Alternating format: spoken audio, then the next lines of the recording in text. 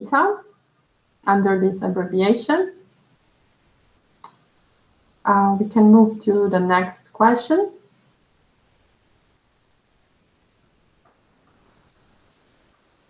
So the Python-based API used in the LGSVL simulator belongs to what type? Is it library, code, data? Well, in the lecture it says it belongs to the best type of all. For me, neither option is the best.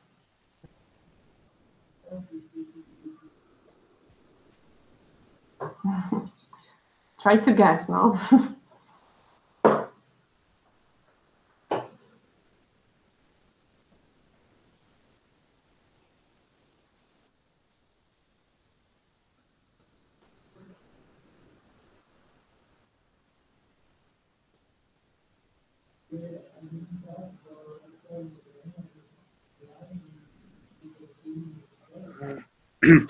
There's some confusion around it. So LG API simulator is available in the source code.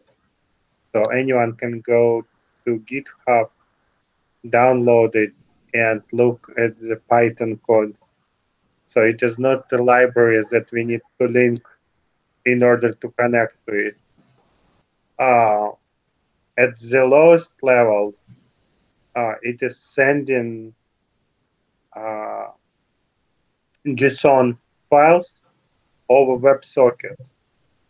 Theoretically, anyone can take any programming language, say C#, Java, anything, and write connectivity to LG Simulator using that language, just connecting and sending JSON messages back and forward. So anyone can potentially create their own API. So at the very lowest level, it is data. But we also have the source code written in Python.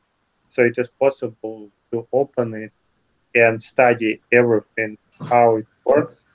And also it is even possible to take the code and modify it for your needs. For example, if you would like to include into your submission for the contest or into your testing libraries some login, or you would like to add some special error or crash handling, you can incorporate directly into the code. So it is available in code form. But in a rare case you do not want to look at anything, you can use LG API just as a library. But from my perspective, it is code. So it is the correct answer is C. Thank you. Nice answers, like there are call for 3 of them. Thank you.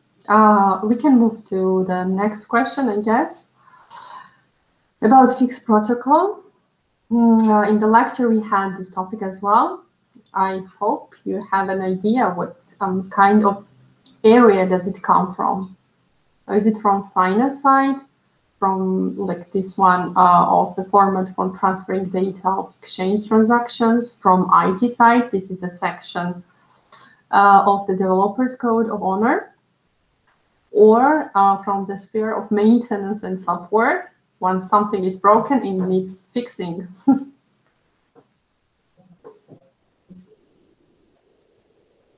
I think we have the right answer. From maintenance and support.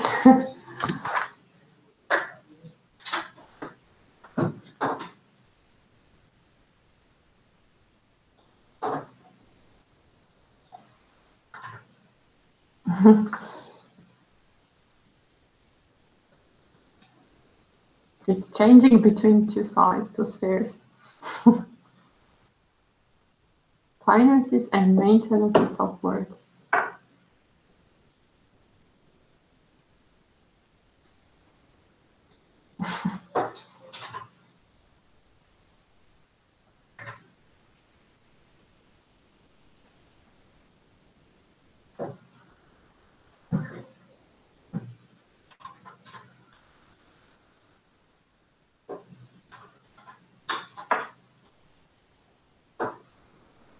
Okay, we have the equal results for finance and from the sphere of maintenance and support. Well, the answer is from finance side. And Joseph, would you like to make some comment about fixed protocol? No, but I hope it will also be used in Georgia soon.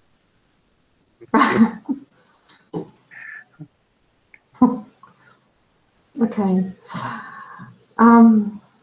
Okay, then we can move to the next one, I guess.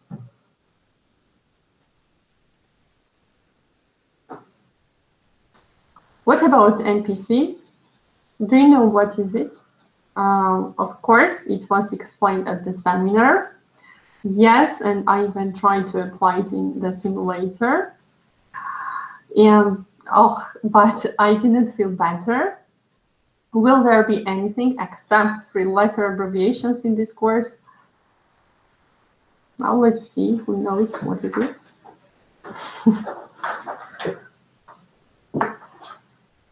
And we have the right answer as well. Yes.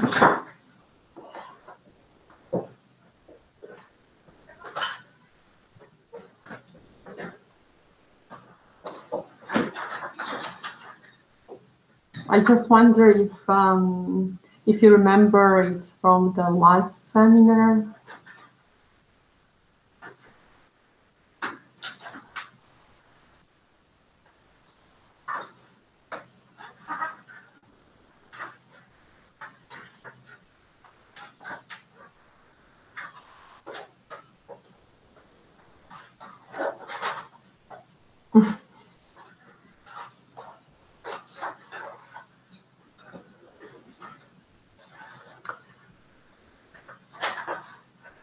Very bad that no one remembers it from the previous seminar, because as I remember, Levan has explained it. So it was by abbreviation, it's non-player character. If, for example, we speak about video games, during there you can find the people whom you talk, and these people are not controlled or managed by people. They just have a set of the answers that they provide to you. And for our case, for our simulator case, so these are the other cards that we have in the simulator to have the more real vision. These are the other simulators. As I know, for the next seminar, Alex will use it to explain more. So that's about NPC. Thank you. And there is one more question that comes about IEEE. Have you signed up for this IEEE challenge? If you remember, there was a deadline to sign up for 15th of March. So have you managed it? Okay.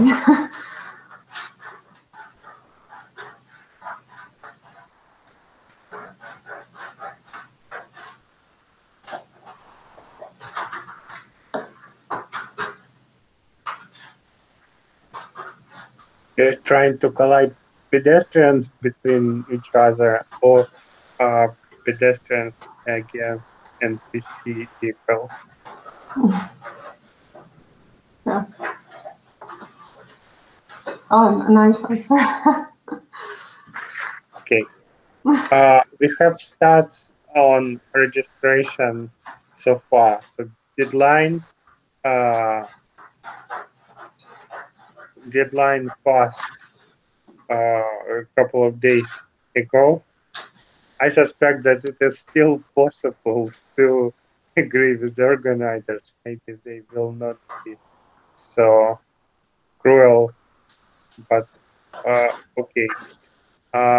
Currently, there are 234 people registered for the actual uh, autonomous vehicle challenge, and they are split in 134 teams.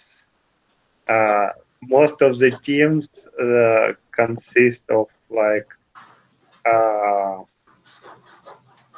3 to 6 people. So there are teams 3 to 6 people, and then there are individual participants. I still think it is a good idea to try to go and register. You will not lose anything from doing it. I'm not sure whether it will work or not. Uh, if registration is already closed, but I do not see anyone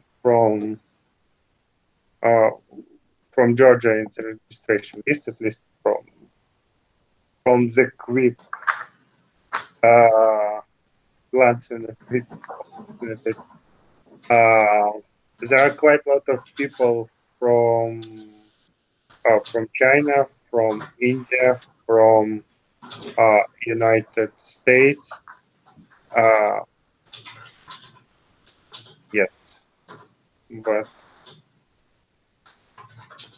from Germany, but not not from Georgia. So we need to fix it. We need to fix Uh, it. Also, the challenge website now has several updates. Uh, in particular, now there are dates for the official training. So what we have here is more unofficial, an official training, unofficial course, and there will be also official training and dates are now available.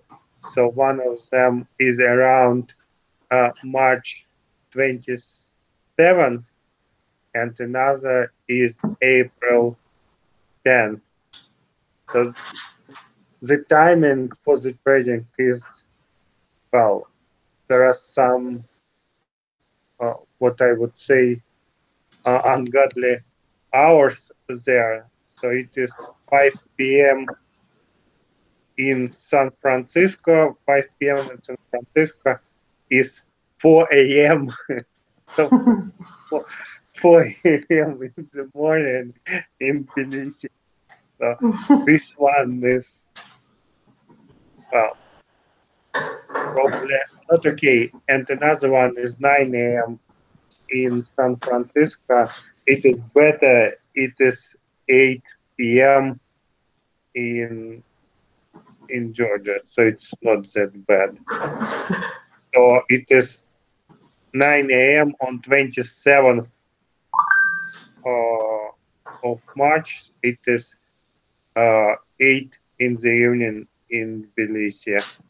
So it will be the first Zoom session, and the second one is on 10th.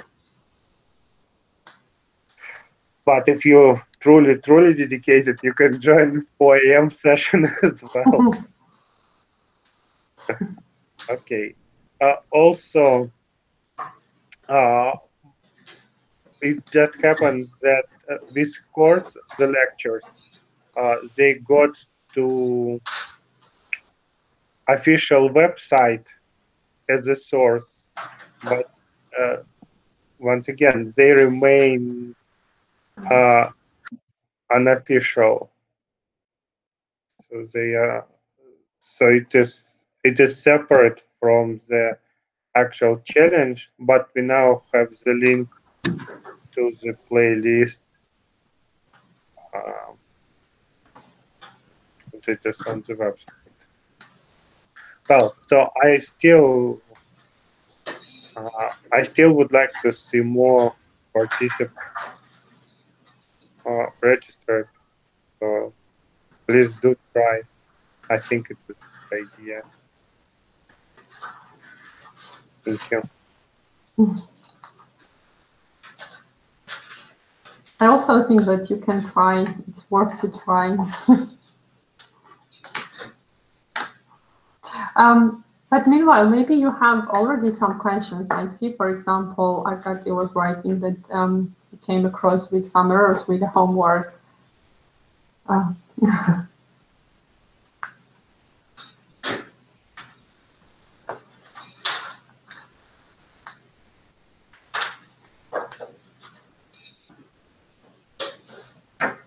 Yes, you didn't ask, just say it. Okay, no problem.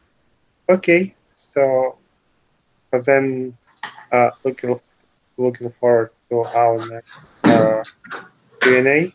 The next Q&A is about software testing foundations. It is less related to autonomous vehicles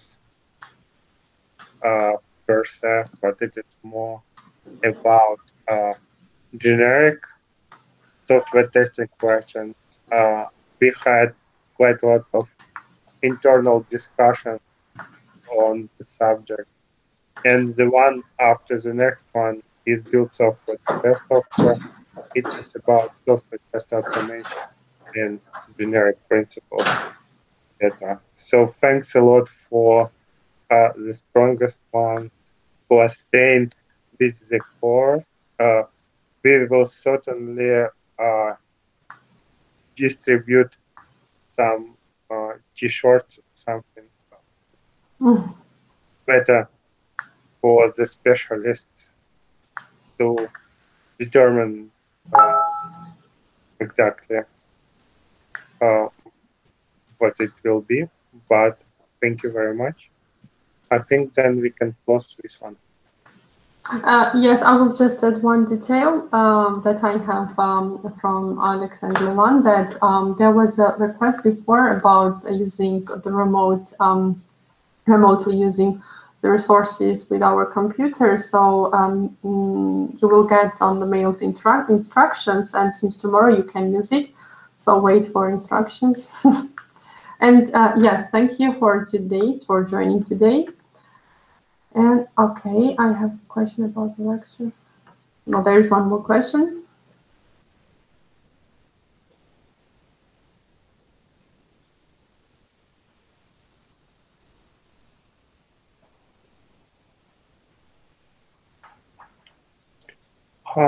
Thank you for the question.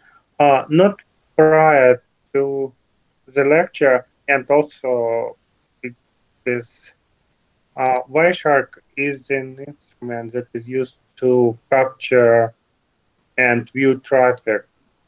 You can use it in a wide variety of fields. So you can look at how your browser interacts with the web application, or if you're working on some API system, you can look at the actual messages that are going back and forward. So hackers can use it trying to capture the packets and trying to understand what is going on.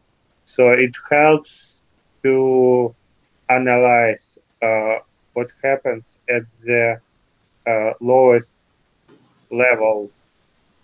So it allows to capture traffic and view it. Many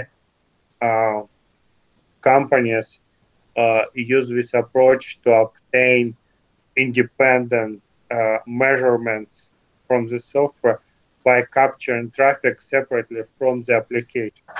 For example, if you have some reporting built in the application, it can contain problems. But when you are using network capture, it is independent from the application. So the problems in application will be separate from what you capture. So you have more objective picture. Many exchanges use network capture to calculate latency. For example, the duration between inbound message and outbound message.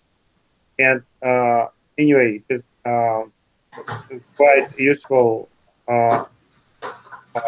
tool, especially for API testing. So I think it is not necessary for sure to know it before the lecture. It is also absolutely not required to do tasks as a part of the course during seminars or using Python API. But I think it is nice thing to see is that if you look at the network level, the Python API communicates with LG Simulator by sending simple JSON uh, JSON structured messages back and forward. So, and it is an interesting thing. So in many cases, to better understand the system, you can look at what's going on at the lowest level, and it can give you additional insights that you can use to improve uh, test uh, test process, test coverage, etc. Thank you. Thank you. Do you have any other questions, maybe?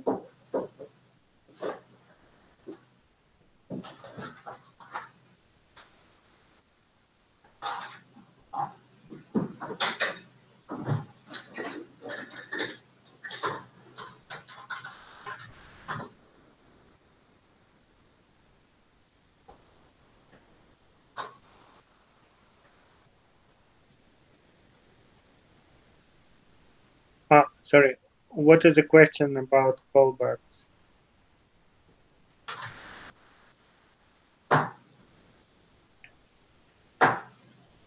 Uh, um, the callback, it is a good idea for software tester to understand what the callback is, and for software developers as well.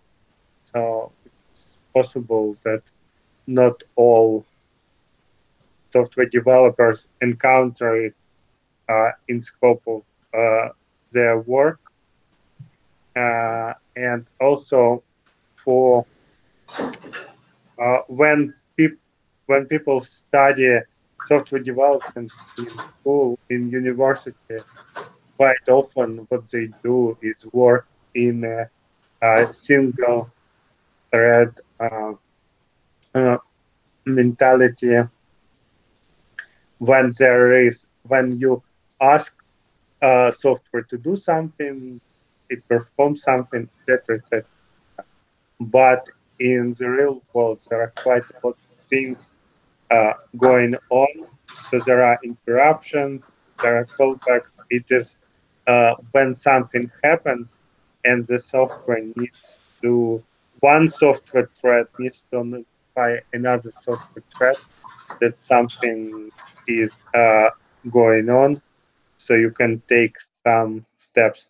Uh, example, when um, when you write a game and you need to react on pressing mouse buttons or pressing something on keyboard, you will have a section in your code that is say on key pressed, and then you can react. If it is up arrow, you need to go one direction. If it is down arrow, you need to go another direction.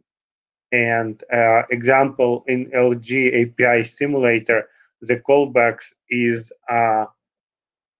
when there is a collision, what part of your test code will be called when there is a collision. because otherwise, what will need to happen?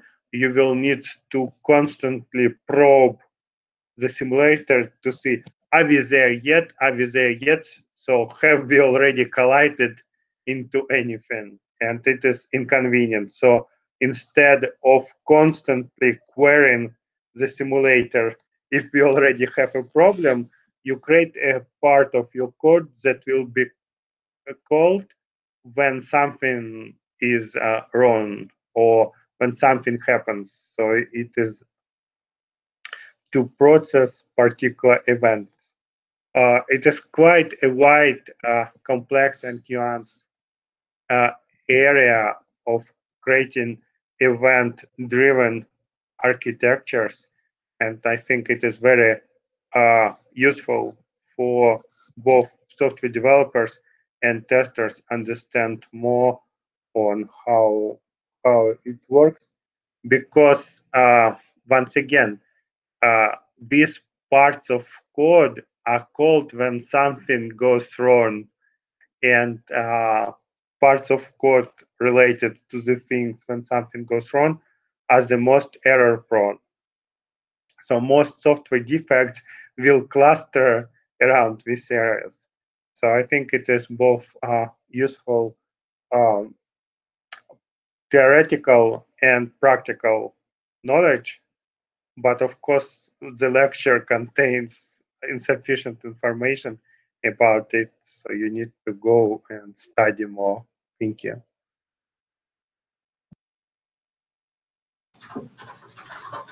Thank you, Joseph. I think there is no more question for now. Okay, thank you. Thank you very much. Thank you all. Thank you for today. So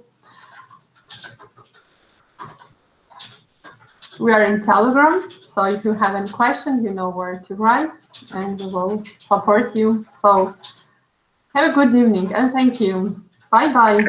Good evening. Bye. Goodbye.